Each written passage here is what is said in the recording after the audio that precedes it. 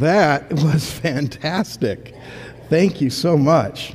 Ellison, that was beautiful. That sends chills, doesn't it? I know those of you that have served, when that pops up, you're like, that's me, that's us. I love it. So thank you so much. So glad that you're here today. If you have a Bible, turn to Titus.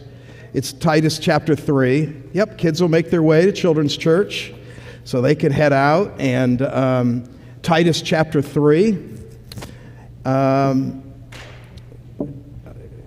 of playing out some thoughts that were shared the last couple weeks. I don't know that we could ever hear enough of the fact that it is by grace alone that we are brought into a relationship with God. Like there is no way to earn it. That's what grace is. It's almost humorous to think that it's the grace of God plus something else. Because by definition, that's not. Grace is giving you what you don't earn. Grace of God is giving you something that is that's freely given, but the key is that it's unearned. It's not just freely given, it's that you don't deserve it. You don't deserve it and you've not earned it. So I was going through, driving through Cleveland on Thursday night, about midnight. I was driving through and actually enjoyed this radio show I was listening to. It was a call-in Catholic theology show. It was actually very interesting. The host was fun and entertaining, but they asked the question about purgatory and how does that fit with all that Jesus did. If he did that, then why purgatory? And I'm like, did I call in? That is a great question. And in a fun way, he explained that yes, if not for the grace of God, we wouldn't have the opportunity to go through purgatory to pay for our sins to get to heaven. And I'm like, huh? Now maybe it's because I was in Cleveland. I mean, they're just kind of wacky in Cleveland. So I didn't know if that was just a Cleveland thing or what that is. But let's not point at another group that diminishes grace because we do it just fine on our own. Because you're hard on yourself. You feel as though very often, I just don't. I open my Bible, but I don't even deserve to open it. I have not opened this in so long, and I've done things wrong.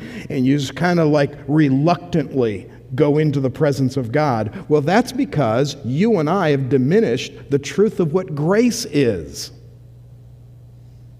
Because built within that feeling bad, built within that is the presumption that, oh, so there is a point in which you shouldn't feel bad because you've lived up to it? So you need to be a certain level of good on your own, live up to where he welcomes you. That's anti-grace. We've never earned it. We'll never deserve it because that's what grace is. So the grace of God has brought us into a relationship with him.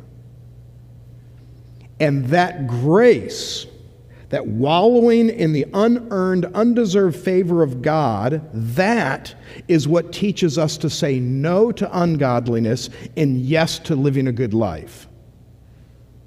Don't separate them.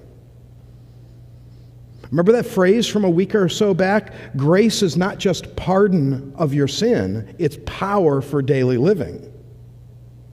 So that same unearned, undeserved favor that brings us into a relationship with God, that same grace is what teaches us to say no to things and yes to things. It's not up to you. You can't do it. It's all through him. Okay, we haven't even gotten to today yet. You ready? This is today's. Today is, if that's true in your life, if you have been brought into a relationship with God because of grace, and that grace is teaching you to say no to things that you shouldn't do and teaching you to do things that you should do, if that's true, it's going to play out into the lives of other people around you, and I'm going to suggest 3 ways in which it plays out. Some years ago, Grant, our oldest, and I whitewatered the Grand Canyon. So it's 7 days. You start up near Page, Arizona, right as you're getting in. Lee's Ferry is what it's called. And then you whitewater for 7 days in some of the greatest, the whitewater rafting there could be. So one day we're soaked. The water's freezing because it's being let out at the bottom of a dam. So the water is always very frigid. So one day we're laying out on the rocks, like drying, and we have really good rain gear on that you have to have, and it's all spread out over. We're just like freezing, but soaking in sun. And Grant said something that was kind of funny. You see, all of our life preservers had a name on the back of it, and the name was just named after a rapid. There's 250 rapids through the Grand Canyon, and it just so you can keep them straight. And so Grant, cute kid, freshman high school, he goes, hey, I have an idea.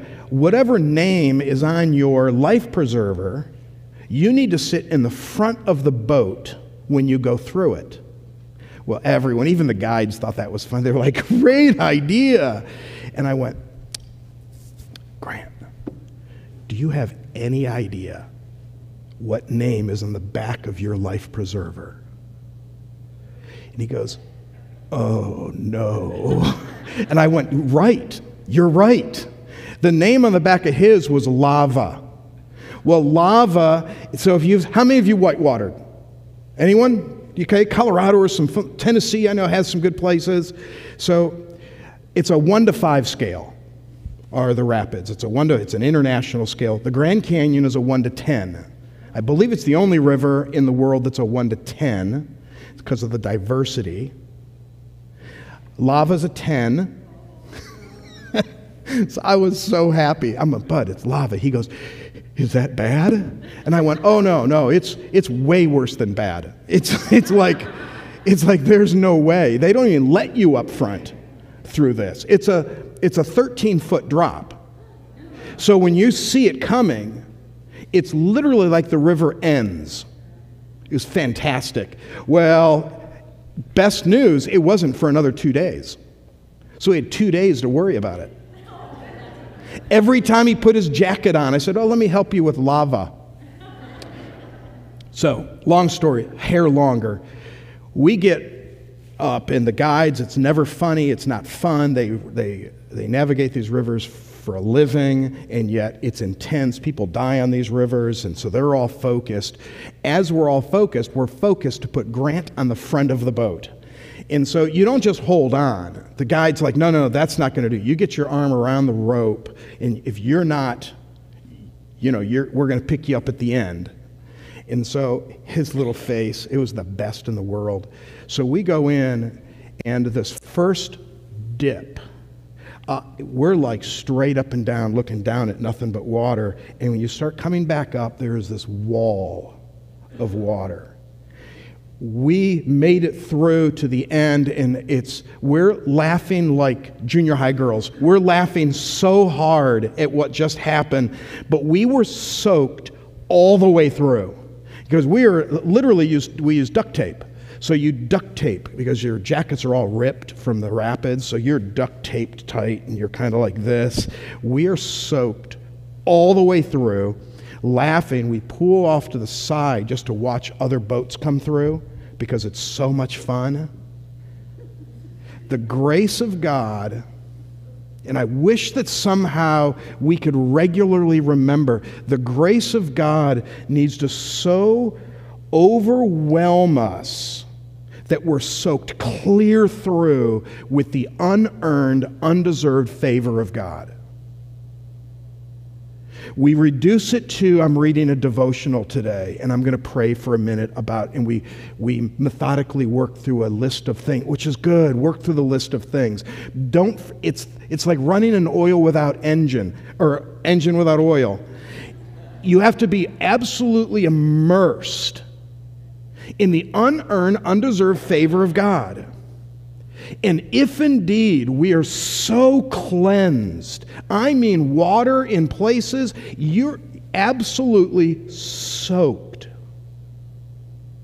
in God's grace. We open a Bible in the morning, and I suppose it changes degrees from day to day, but we open, and the first thing we should say is, I don't deserve to be here, do I? And he goes, no, come here. Come here. You'll never earn it. But because of Jesus, I love you so much. Come here.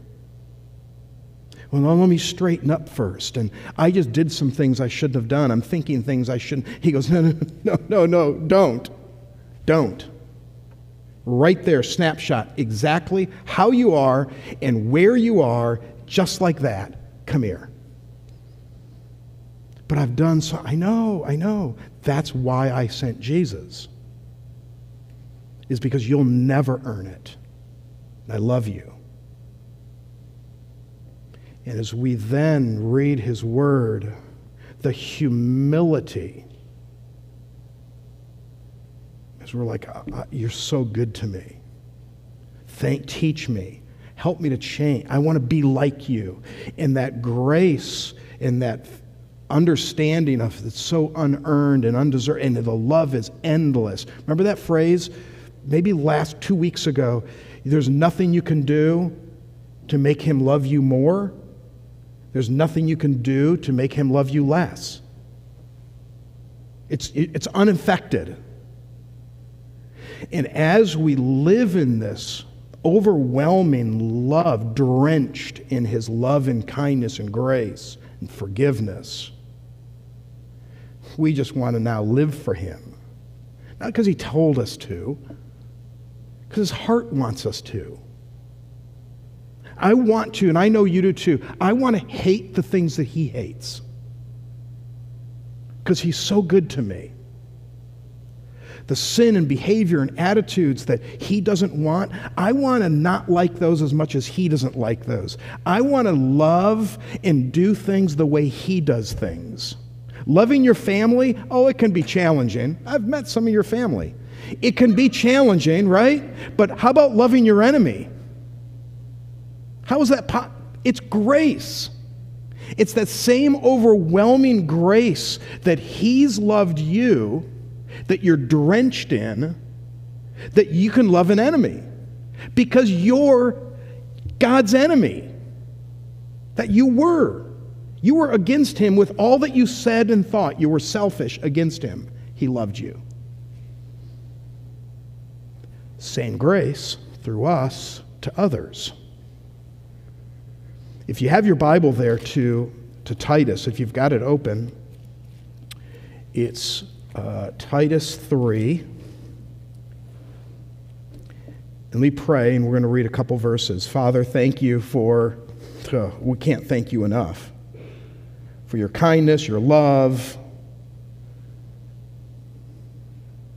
We prove every day we don't deserve it. But Father, you keep loving us. Thank you. And I'm praying that today, that as we look into that being drenched in your grace, that we'll see how it can flow through us into the lives of other people. In Jesus' name, amen. Chapter 3, verse 1, remind them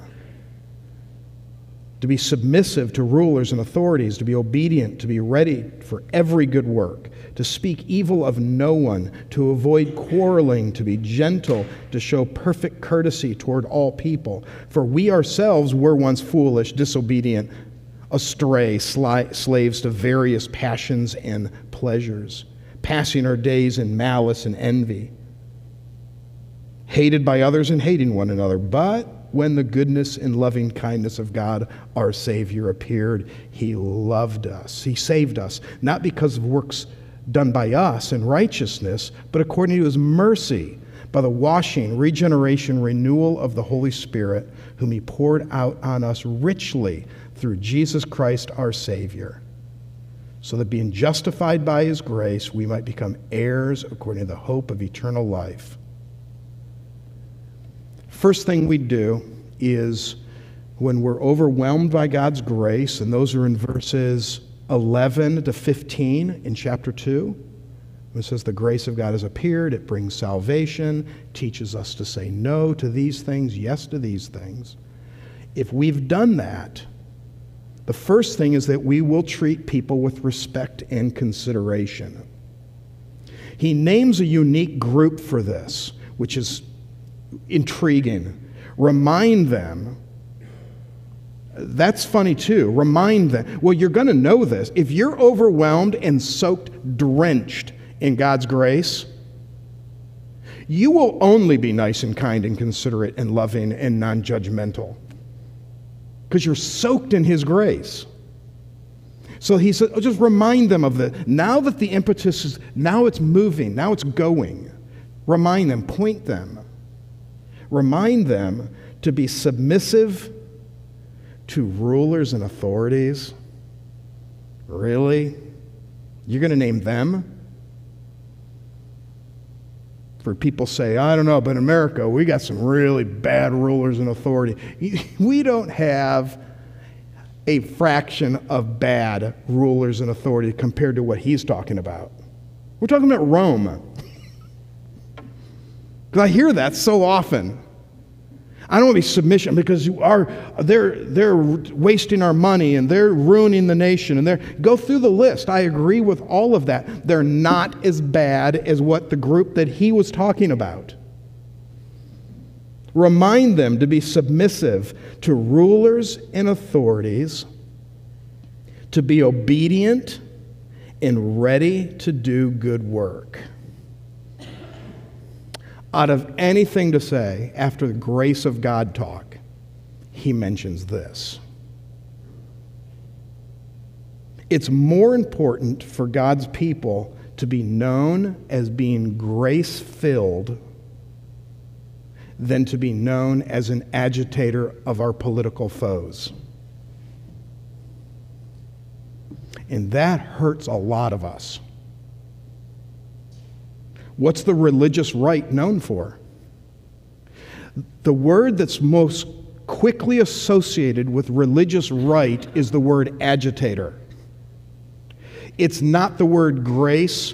It's not grace-filled. It's agitating. I might be wrong with you. You may not be that way, but collectively, we're that way. Well, it says here, remind them to be submissive to authorities, be obedient and ready to do every good work. We're not a political movement. I like the fact that we'll get together and we have political clout. I'm one of Jerry's kids, Jerry Falwell. That's what Jerry Falwell used to call us. He goes, we're Jerry's kids because of the, okay. That was moral majority era. I mean, that was political clout. I get it. I'm for that because if every Christian in America decided to vote according to the moral code of the Scriptures, do you not think we'd probably make a difference? That's true, isn't it? So I'm not against we wield our power and strength when we can and we should. But there is a line. There is a line. When I get a Facebook post or something sent that's derogatory about maybe a political character that I don't like, oh, there's part of me that loves that. But there's a part of me that says, that is embarrassing that I like that. I got to care more about their walk with Christ. Well, but they're ruining America. Yeah, and God's really out of control on that. He doesn't know what to do. It's really catching God off guard right now. No, who puts the authorities in place? He does, doesn't he?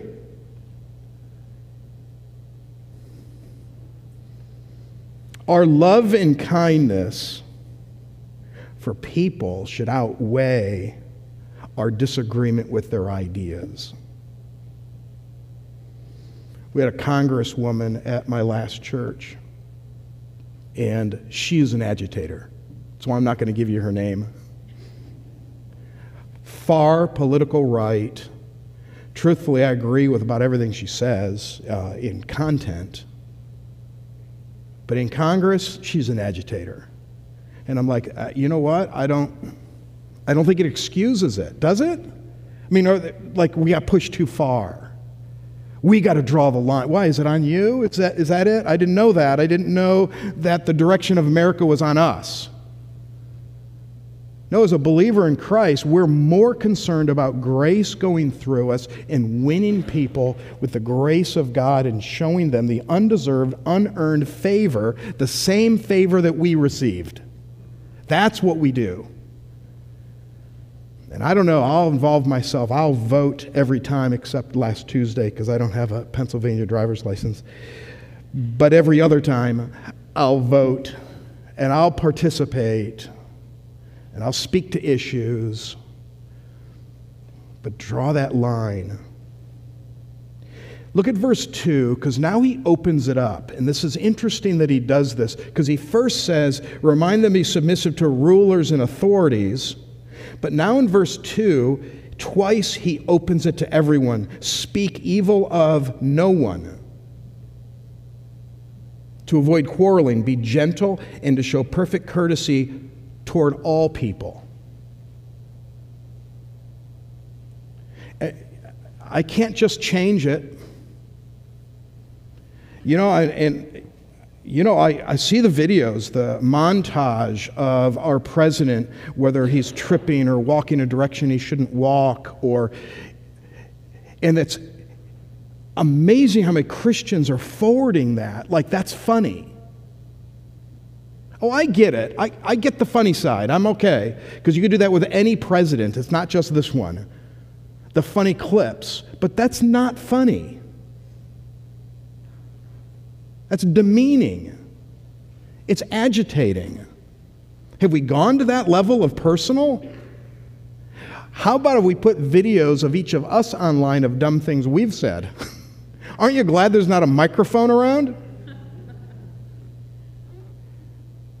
You say, well, I don't know how to correct it. You don't have to correct that. Soak in the grace of God on a regular basis that you're drenched in His kindness, His undeserved, unearned favor. You're drenched in it. And as we keep going back and keep being drenched in it, it does nothing but bring an increasing amount of humility and non-judgment. It increasingly changes us to this. That's why it's remind you. Let me just remind you to be submissive. Let me remind you to be obedient, ready to do every good work. Speak evil of no one. That would be an essay all on its own. Who of this day, Roman Empire, because they're in Crete. This isn't Jerusalem. They're in Crete. Who of that day there'd been plenty to speak evil of? Because they're doing horrible things. No, speak evil of no one. Don't quarrel, be gentle. Well, the only way to do this is that we're overwhelmed in God's grace. So here's a second one. The first one is we'll treat people with respect and consideration. And I didn't bring up the politics, by the way. He did. Just saying. So write your letter to him. I'd rather not say any of it. It's right there. We'll remember where we came from. This is a little tricky. If we're full of grace, we will remember where we came from. So the best way, I think, to explain this is, before we read the text, imagine you're sitting in a den, somewhat dimly lit, and Grandpa's sitting there. So if you're a grandpa age, it's going to be a little awkward because you're sitting real close next to Grandpa. So we got two grandpas for the rest of us. But, okay, you're sitting there, and you're just sitting there next to wise grandpa. And you're saying, I know, Grandpa, I need to be more graceful. I'm not grace-filled enough. It's in me. I received Jesus. I trust the Lord for my salvation. I just need to allow that grace to flow through me better. I get it. It's hard. You're going to keep complaining. Keep going on this. It's hard. Government is immoral. Literally wasting hard-earned money. The people I'm dealing with, so difficult. At school, teachers not fair. Maybe at work. I want to retaliate. I'm getting mad because I'm not being treated right. My coach isn't putting me in. They should be.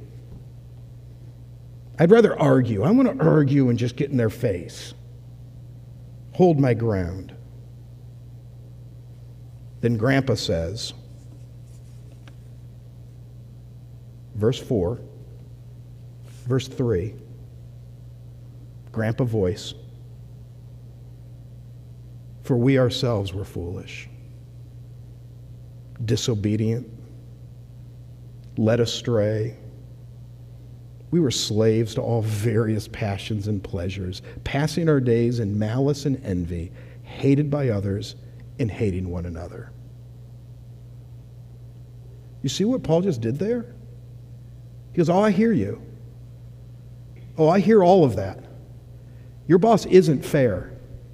Your boss is after you. It's pretty clear. The coach clearly has favorites. I get it. You're up against something hard here. Government, very frustrating. We're Arizona. We're right at the border. I cross that border a lot. That is a frustrating subject for an Arizonan, New Mexico, Texas. That's frustrating. I don't know what to do. I don't know. How do I show grace?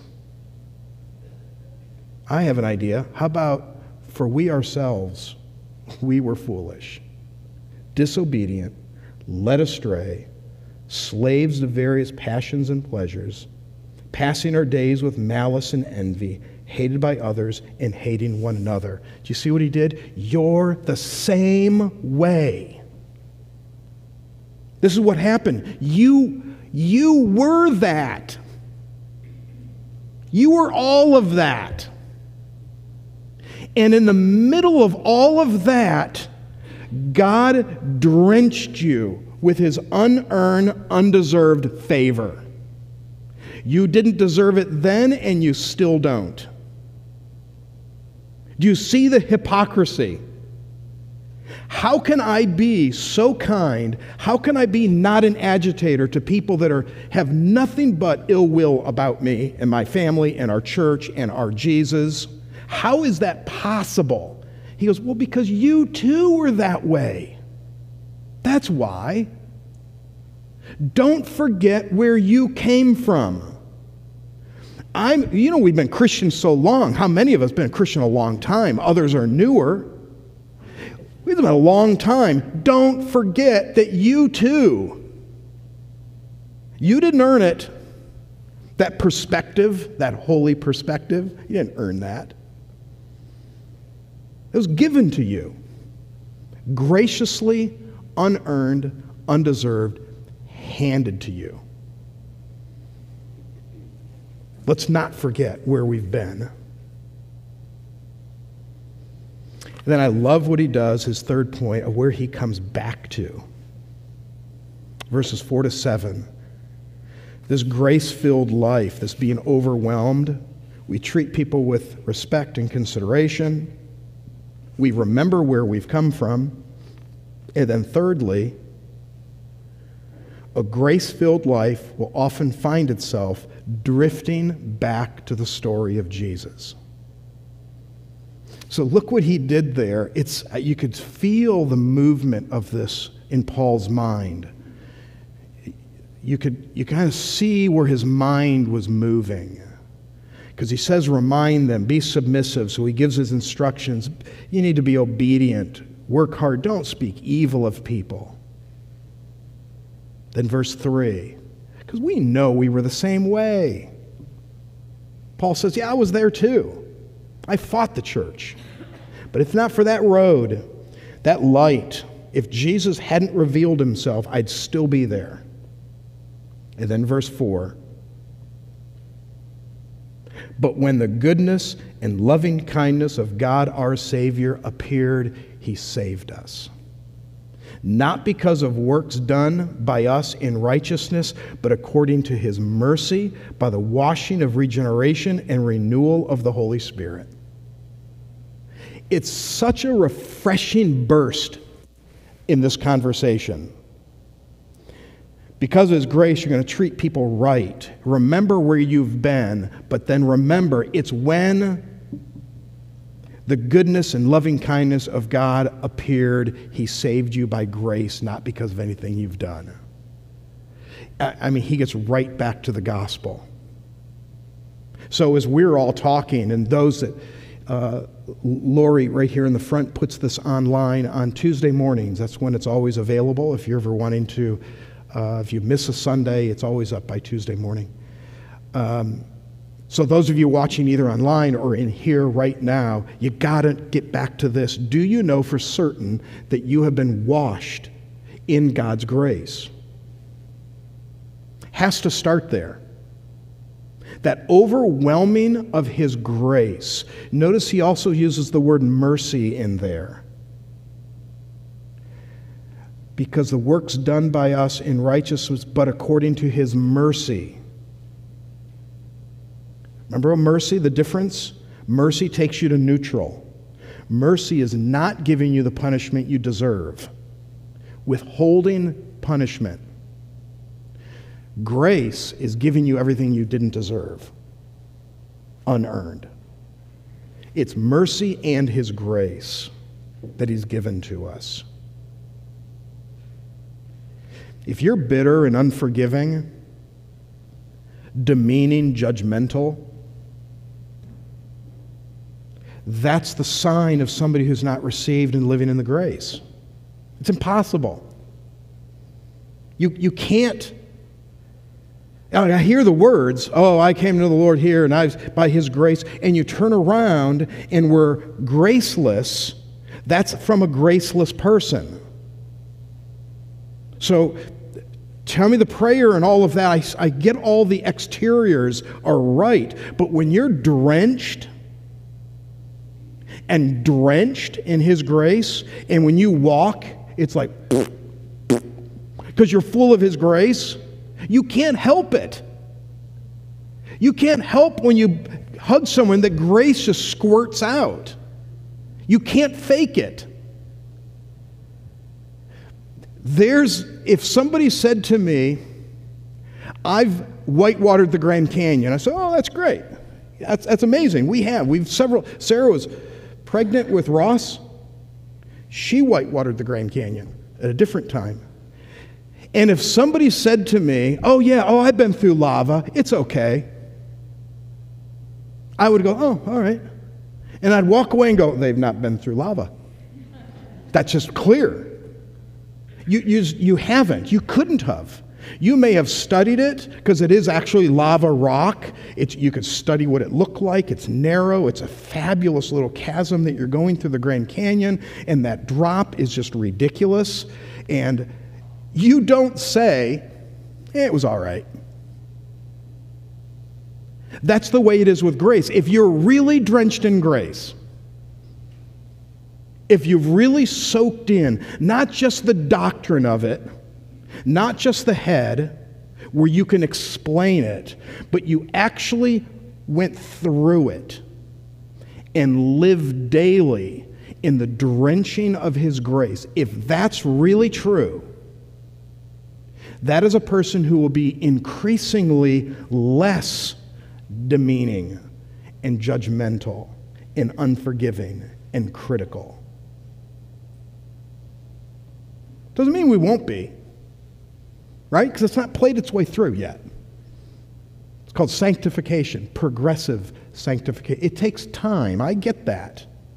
But snapshot you from 2 years from now and 2 years ago, that's what we could do. Let's take somebody's name and let's just all get together and say, have them right in front of us, sitting in a chair, and say, let's talk about you 2 years ago. Are you less, and name all these things, than you were 2 years ago? That'd be fun. That'd be awesome. We could just submit names of who we'd like to do this with. And I'll tell you, it would actually be a lot of fun because I know already enough of you to know that we would gather around you and say, actually, you should have known them 2 years ago because they've changed a lot. They are more grace-filled. They were more judgmental. Or how many of us would say, oh yeah, I'm sorry, I'm still a bit judgmental, but nothing like I used to be, right? How many would you say that in a sentence? Yes, I might be this way now, but nothing like what I used to be, right? That is a tribute to God's grace, not to you. That means you've been sitting alone with Jesus, haven't you? You've been opening up the Word and soaking and living in His grace, haven't you? And you go, I have. We can tell. Because it's improving. It's getting better. Some of us have started off so bad that you're like, oh, there's no way you're grace-filled. So, oh, no, you should have seen me 2 years ago. They're like, it was worse? Is that possible? It was worse. Should have seen it 2 years before that. But that's what grace does. And does it gracefully. Jesus is quite the gentleman. We've all been hit with a 2x4 now and then, right, in life, for our behavior, our thoughts, where He's just like, okay, enough. And we stagger a little, say, okay, I'm not doing that again. But generally, it's pretty smooth. It's pretty kind-hearted.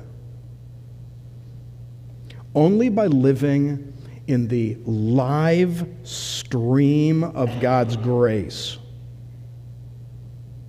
would we find within us the ability to respond correctly to those around us, no matter the setting. So there's a story of a family's daughter grew up in Traverse City, Michigan. This is in Philip Yancey's book, What's So Amazing About Grace. Anyone read it? What's So Amazing About Grace? Yeah. Did you like it?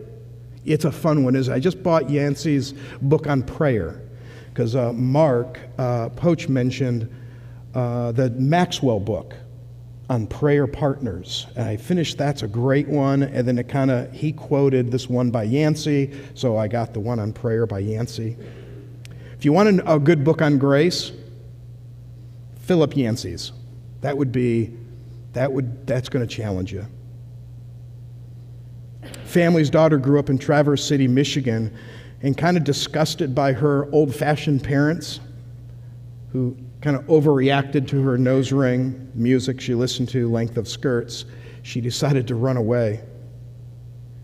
This gal ended up in Detroit, where she met a man who drove a big car oddly similar to the one I drive. My boy's in college at Grand Canyon University, which is in the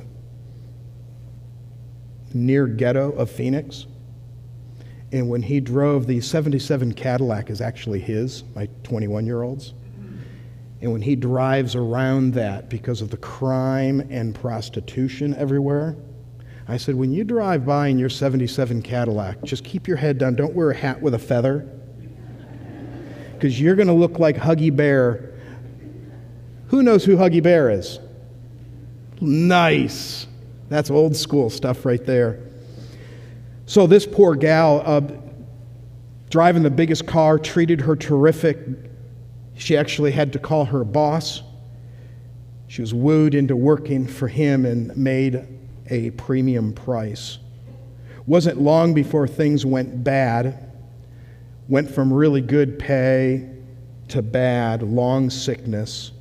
She was heartbroken and amazed how quickly boss literally tossed her at the curb.